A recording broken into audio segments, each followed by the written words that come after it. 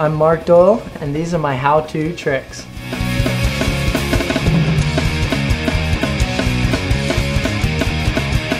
And this is how to do a double S-bend.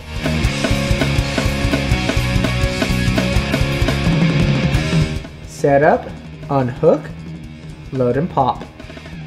Since this trick requires more rotations, you are going to need to speed up and be more aggressive on the load and pop.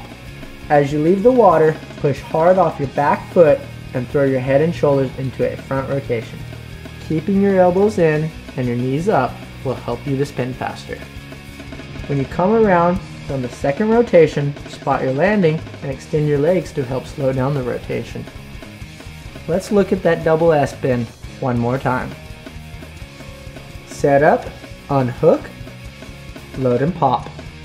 Since this trick requires more rotations, you are going to need to speed up and be more aggressive on the load and pop.